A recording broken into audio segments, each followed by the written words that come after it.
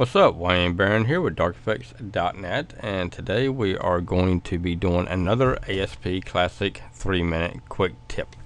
And today we are going to do a form. What we're going to do is we're going to send our form to our 1.asp page.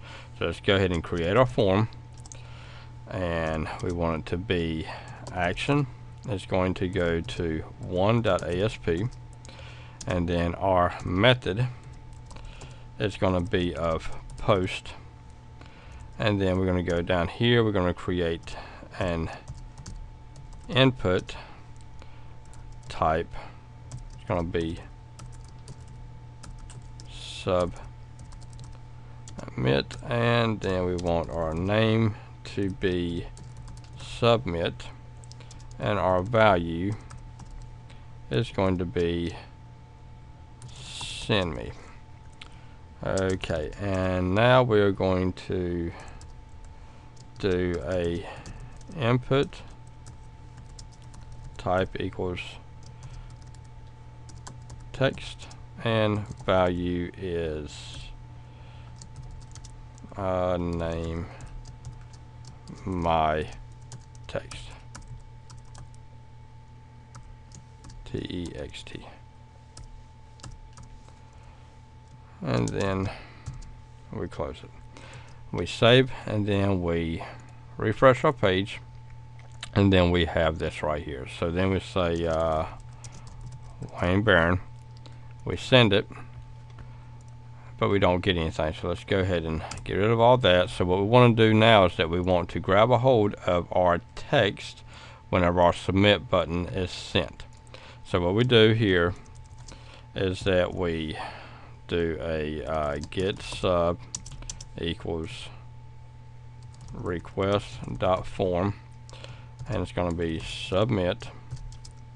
So this is our variable. So now we're going to use our variable. If get sub equals send me, then we want to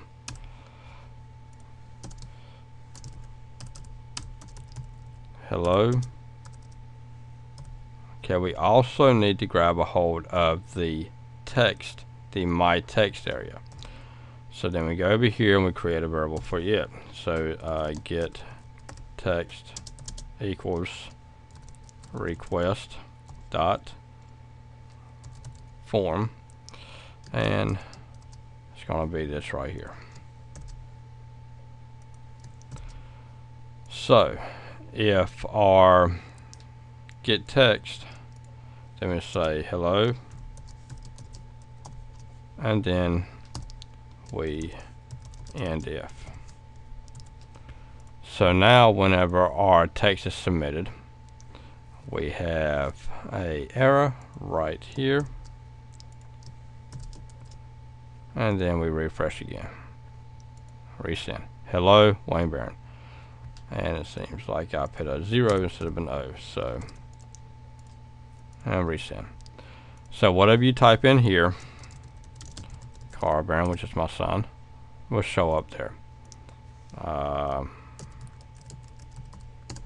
So whatever you type into the form is going to grab a hold of our first variable, which is right here. We can actually grab a hold of this one right here as well and put it right here. So we're going to grab a hold of our get sub, which is our submit button. We're going to grab it first, and then we're going to check it and make sure that it was clicked, which would be to send me text, which is right here. And once it was clicked, then we're going to say hello to the text that's inside of here, and then we're going to print that onto the screen. So dark effects.